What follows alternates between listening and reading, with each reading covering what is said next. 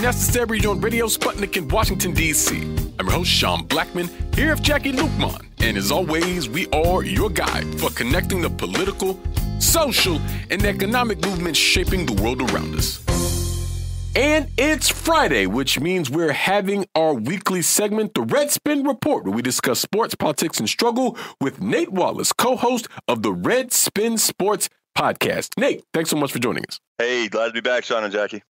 Absolutely. And Nate, I wanted to begin today talking about the National Football League saying that it will end the practice of race norming when it comes to a concussion settlement that it has with a number of players. Now, like I say, this is all connected to, lawsuits against the league as it pertains to issues with percussions and head injuries, something that's a pervasive issue with the NFL and that we talk about a good bit here on the Redspin Report. But I wasn't even familiar with this as a concept. I mean, basically, this notion of race norming sort of suggests that different players of different races have different levels of cognitive function, and therefore that should be taken into account when considering the depth and impact of these head and brain injuries. And you can correct me if I'm wrong on that, Nate, but I have to say, in the broadest sense, I mean, this smacks of a phrenology, eugenic race science type of deal being employed by the NFL. And I think this came to light a few years ago as a result of a lawsuit by some players. But I was hoping you could sort of help break down just what's going on with this issue and how do you think it reflects on this broader problem of the head injury piece in the NFL? Yeah, so this kind of came to light last year when, former running back of the Pittsburgh Steelers and, star and college player at the University of Miami, Najee Davenport, along with former player Kevin Henry, had their concussion claim denied.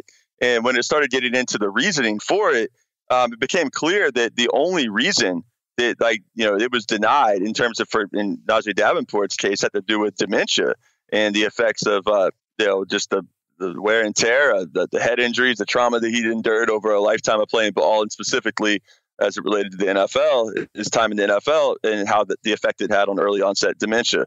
But it ended up being denied by the NFL, falling back on, what is unambiguously it's a practice that harkens back to the eugenic type stuff. And it is quintessential eugenics. It's the idea that you're actually, you're developing lower baseline standards. So one thing that the NFL does with the concussion protocol is you do what's called baseline testing.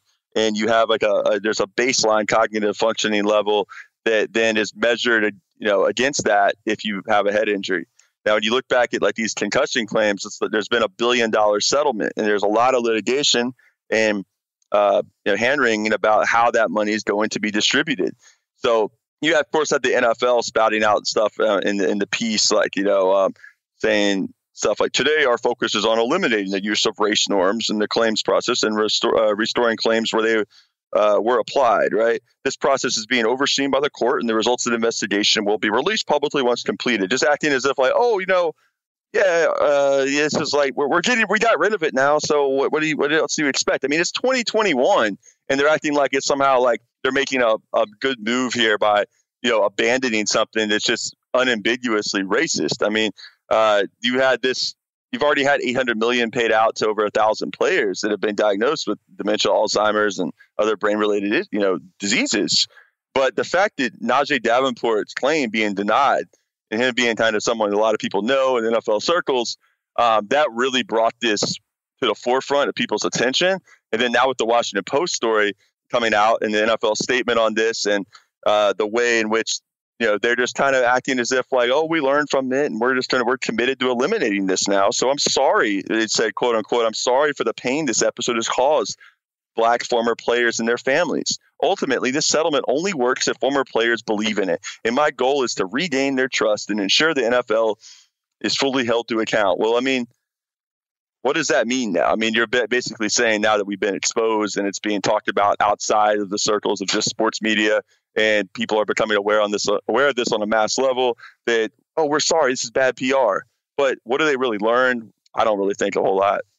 Yeah, and of course, I'm wondering, as much as they're committed to ending this practice and, they want to do better going forward, is there going to be any retroactive pay adjustment in the reduced settlements based on this racist practice to the players who receive those reduced settlements based on the racist practice?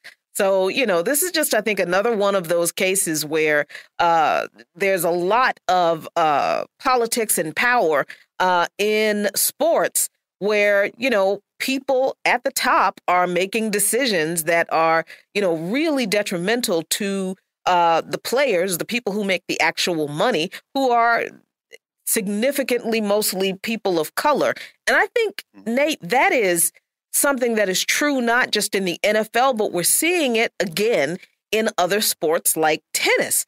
Because I'm curious about your take on this situation with Naomi Osaka. Now, I did not know that the press conferences, the media interviews that the tennis players at the French Open have to do are actually required. They have to do them. And Naomi Osaka got into a lot of hot water because she opted out of doing them. She didn't do them. So, what is going on with this case, and what does her treatment mean in this context of, people at the top of these NFL or sports franchises making decisions that end up harming the players who make them the money, who are, mostly Black and brown folks? Yeah, so I always go back to Marshawn Lynch, and I've went to the famous press conferences. They're some of the best ever. Right, I'm only here so I don't get fined. The Super Bowl 48 in New Jersey, where between the Seahawks and Broncos, and that was because he had been burned by dealing with mainstream media and sports media type reporters before. Marshawn Lynch is one of the most charismatic dudes who's got a lot of he's a funny cat. He's hilarious actually, and he's someone that's very out and open with who he is and.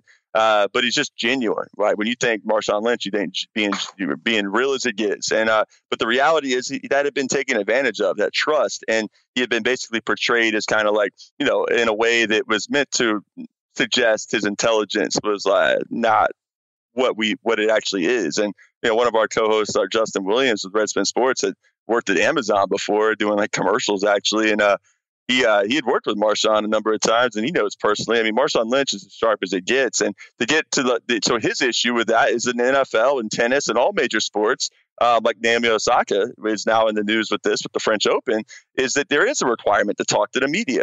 It's rooted in the logic that the reason sports are popular is the fact that fans pay a lot of money to watch them, to pay a lot of money in cable subscriptions. So there's a lot of advertising dollars out there that people grab on social media and other kind of platforms now too. That's all based on eyeballs and interest. And to keep that, the logic is you need to keep your athletes speaking to the media. But this runs into a huge contradiction when, in the case of Naomi Osaka, she's citing mental health. And there's all this talk you hear the NFL and tennis and all major sports leagues really talking about the need to destigmatize mental health and to destigmatize conversations about it and normalize discussions about it. But here you have an example of Naomi Osaka talking very clearly about the reasons she's not talking to the media in a press conference format, the depression issue she's dealt with. And yet the response is still she had already been fined when she said that. And of course, the tennis, the Grand Slam tournaments, which are the French Open, Wimbledon, U.S. Open, and Australian Open, says on behalf of the Grand Slams, we wish to offer Naomi Osaka our support and assistance in any way possible as she takes time away from the court. Mental health is a very challenging issue, which deserves our utmost attention. But what they won't say is that they're going to give a waiver, that they're going to let her play without this mandate, because then that challenges the overall logic of it. It could be challenged by other players that say, why did she get a break from it and I'm getting fined for it then? So they're not going to make a break, give her a break. And it brings up the issue of who has control over athletes' labor, who are they laboring for and for whose benefit, and the issue of mental health and how I think mental health is being tokenized in a big way by professional sports leagues. And it's astounding, really, the level to which it's being done, because you watch the propaganda basically coming out of all these leagues. You would think that they're sitting there on the forefront of being social justice warriors on this issue. But when confronted with a real life example, in the case of Naomi Osaka, we can't budge because precedent and all that other kind of stuff. So, yeah, lots of contradictions. And I think it really lays bare how superficial so much of this discourse is about caring so much about mental health on behalf of these leagues. It's just PR. Yeah, I agree. I think it is a kind of a tokenizing of a very serious issue. And to me, it's all about them establishing a narrative. I mean, even as someone that doesn't follow sports closely, I do note that when athletes aren't always so enthusiastic about, talking to the media after, just playing at an elite level and giving so much of their physical, mental, emotional faculties to a thing. I mean, it seems to me that they're punished and, being tarred with having a bad attitude and things like this. And, speaking of shaping a narrative, Nate, I know that soon it's being reported that Coach K, Mike Krzyzewski, I never know if I'm saying his name correctly, but, obviously longtime decorated Duke basketball coach is retiring soon. And so this is being sort of, lauded for his, a career and all of that. But it seems as though there's another story sort of lurking there about some of maybe the less glamorous aspects of Coach K here. Right. So he's being paraded around in the media now and presented like the greatest coach of all time. I mean, if you want to just talk on the court, John Wooden has 10 national championships to his 5, but that's not really the issue. I mean, the issue is how he's presented as this paragon of virtue, as the symbol of I think really the personification of American exceptionalism in sport, and the way in which he's held up as an example of the system being ultimately good. He's a tough leader. He demands a lot, but he's someone who's always talking about growing the whole individual, helping develop the whole individual, helping care. He cares so much about his players. He's so much about the values and principles and all these things that are the bootstrapping type mentality. And Coach K is sort of a cultural touchstone for the ruling class and the projection of American sport, American culture at its best, when the reality is this is a guy who's berated student reporters all the way back in 1990 and just last year for asking reasonable questions, is extraordinarily power hungry. I mean, the guy is retiring now to take a huge swan song of a season and have everybody pat him on the back for an entire year now. So it's going to just continue to go on now.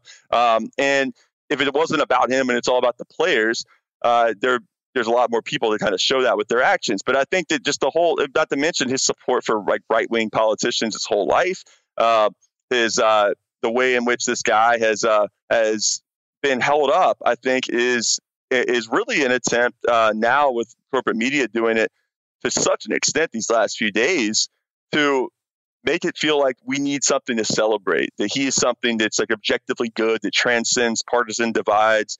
And the reality is this guy has always been kind of two-faced. There's a soft-spoken, academic-sounding, professorial-sounding Coach K we hear and how he projects himself in the media most of the time. And then there's the guy who berates people, talks down to people, is very much domineering with others, and and supports an American exceptionalist politics that is very damaging to oppressed people all around the world. Not to mention, you go back to Michigan, the Fab Five, the way Duke basketball has been held up as kind of seen a lot of times as a symbol of sort of middle American values, and really in stark contrast to the urban, sort of culture of the Michigan basketball into the Fab Five, or UNLV with the, their teams that were considered a renegade program. And, I think that Coach K is really a symbol of an America that a lot of the liberals too are trying to hold on to and are trying to preserve, and it's a false America. It's America that hasn't really existed. It's the 1950s type, the way that's talked about and romanticized. I feel like Coach K is kind of in a similar vein. He's a symbol of a world and of a social order they're trying to maintain. And it's one that's being chipped away at, and for good reason, because of its systemic issues and the violence that the system inflicts on the world, and the racism here at home, and how all those things are connected. So I'm not going to be shedding tears for Coach K, put it that way. I hear that. Well, we thank you so much, Nate, as always, for joining us today. We're going to leave it there and move to a break here on By Any Means Necessary on Radio Sputnik in Washington, D.C. But we will be back, so please stay with us.